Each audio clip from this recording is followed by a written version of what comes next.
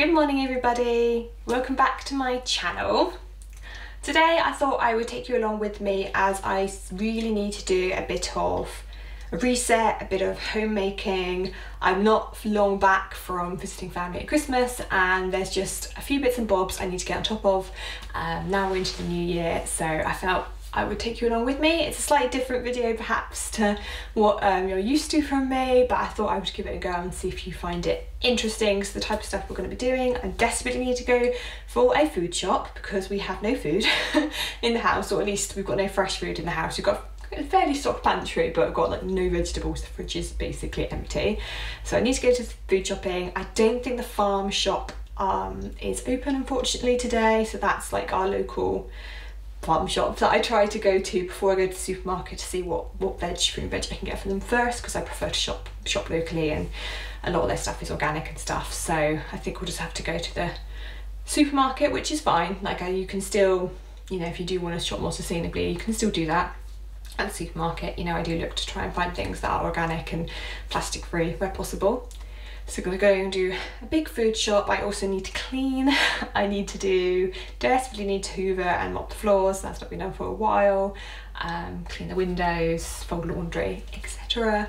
And then later on I wanted to show you a few new things that I've got either as Christmas presents or just got over the last couple of months that I thought you'd be interested in, including books, of course.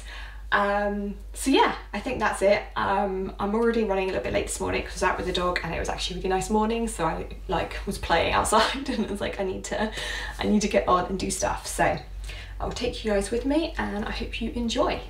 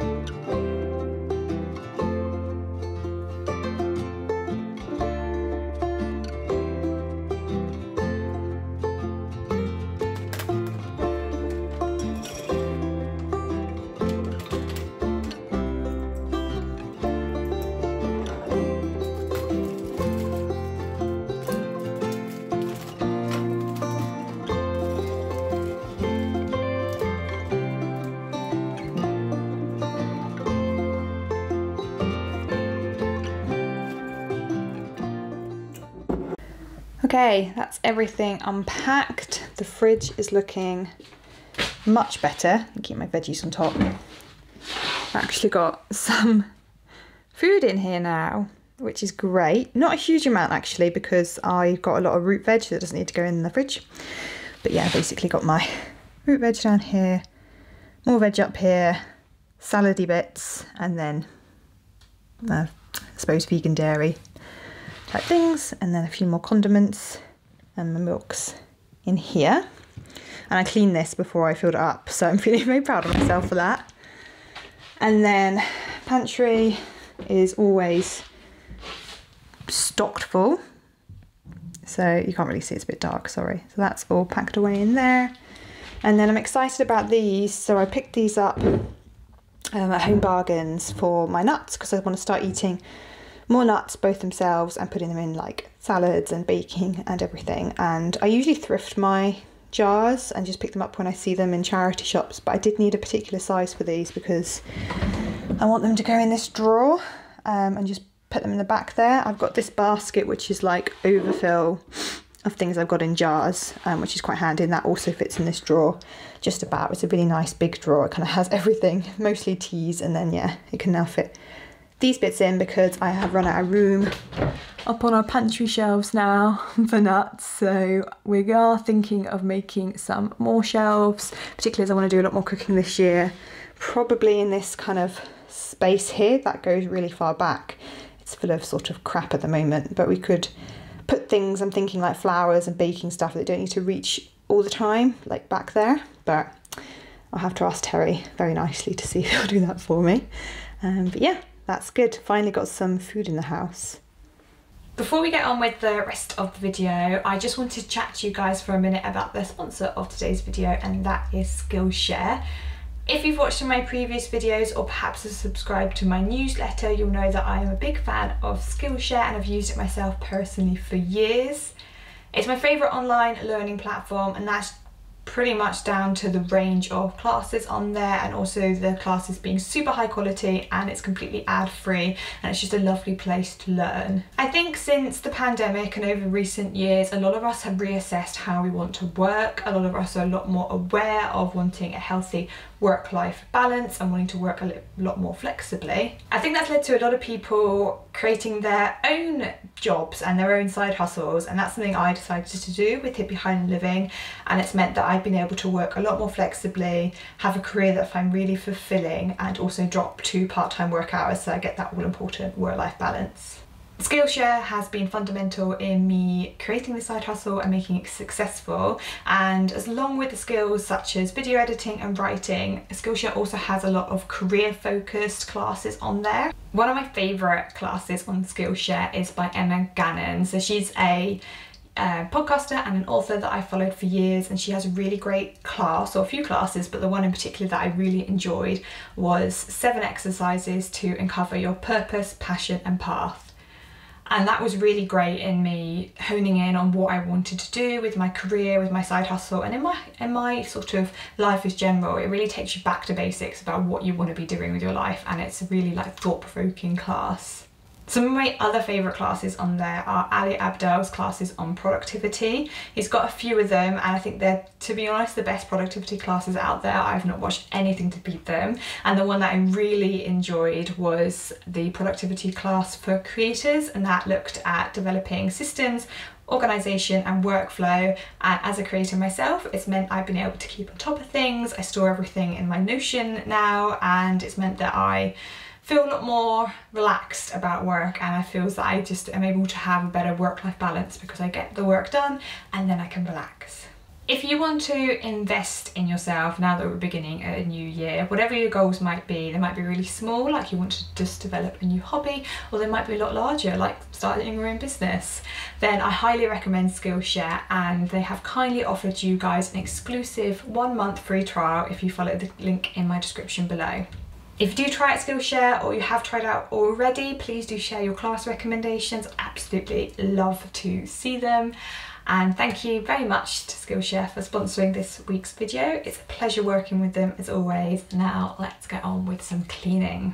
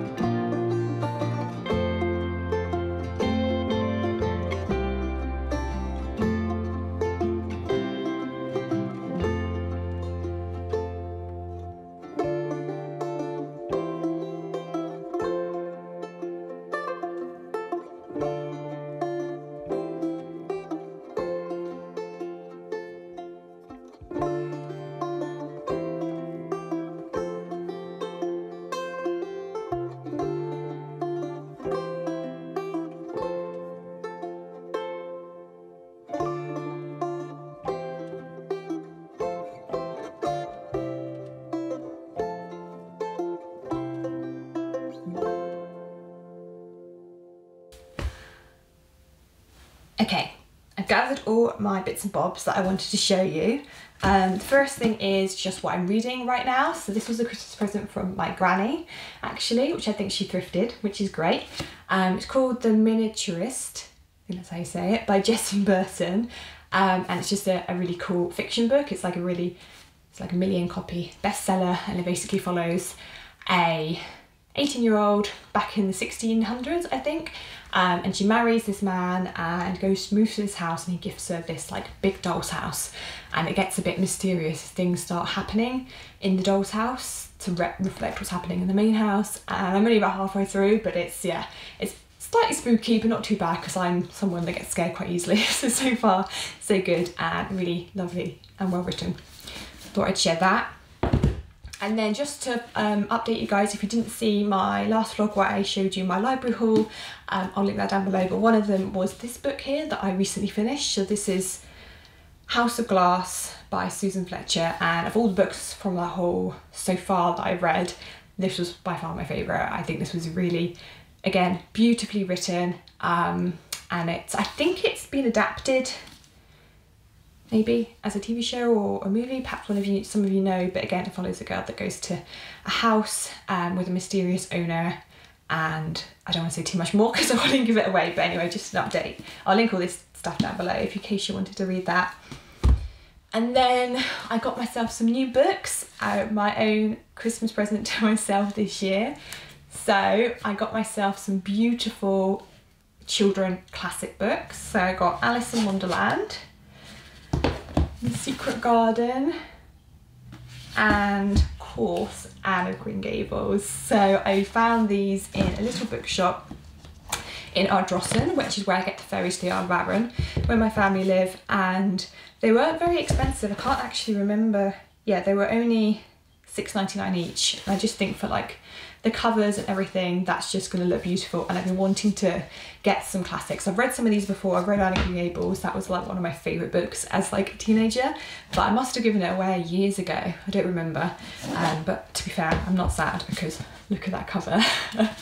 And then I've definitely read some of Alice in Wonderland, and I don't think I've actually ever read The Secret Garden. I've only seen the adaptation of it, film of it. So I'm really excited to have these, and they're going to look beautiful on my bookshelf. So that was a wee present to myself. And then other Christmas presents I got include these beautiful candles. So these are actually my auntie's. So she makes candles now. She started her own business. So the ones I've got are Winter Forest and Restore, and they smell beautiful. She lives on the Isle of Arran and she makes them there, so I just thought I'd share them with you guys because I just think you'll like them. I think the Winter Forest in particular, I had this on yesterday, and it's definitely right up my street. It's a woodsy blend of pine needles, eucalyptus and rosemary with citrus notes of mandarin and lemon, seasoned with anise star, something I can't pronounce, cumin and clove. And yeah, they're really lovely. So I'll pop her website in below in case you want to check those out. And then this wasn't a Christmas present, this was actually something that I was sent by a brand very kindly. So this is Inclusive. That's their logo there. They're based in London. I think they're also quite new. But basically they do these products that are really quite cool. I've only tried one so far, the hand wash. And they're in a powder, so they're completely dry. I don't know if you'll be able to see that very well. So like powders, and what you do basically is you put the powder on your hand and then put some water in it, and it lathers up. So that you can do, got hand wash, shampoo, a face wash and a body wash.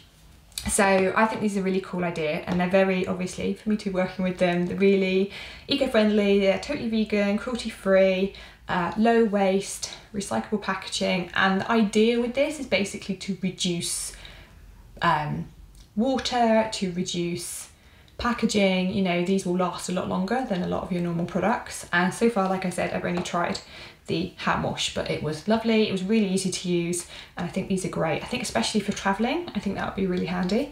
So yeah, I thought it was very kind of them to send this to me, and they're really ethical, eco-friendly brands. So if you wanted to give them some support, I will link them below. And then my mum got me this. It's just a card actually, but I just thought the design was beautiful. What does it say? There's peace to be found among the silence of the trees. And I think she has an Etsy shop and is maybe a YouTuber. I need to look her up. Her name's Fiona Gypsy Bunting. If you follow her at all, then let me know. But I just thought this was stunning. So I think I'm going to frame this and put this somewhere, maybe above my bookshelves. And then lastly, I just wanted to show you this wrapping paper. So I buy all my wrapping paper from this company. This is re-wrapped. So the reason I do that is this wrapping paper is recycled and it's also recyclable. This isn't plastic, this is like a starch bag that you can put in a compost. I also think the designs are really, really pretty. So I don't tend to go for wrapping paper you can use all year round rather than seasonal wrapping paper, although this is obviously more autumnal, so I probably use this more in the autumn, winter, and then this is just to keep like house plants. And I've always loved their designs and the quality, and I just thought, this isn't sponsored, I just really like this company. I think it's a really nice way to get wrapping paper, and there's loads of designs on there, so I'll link those down below in case you were interested in that.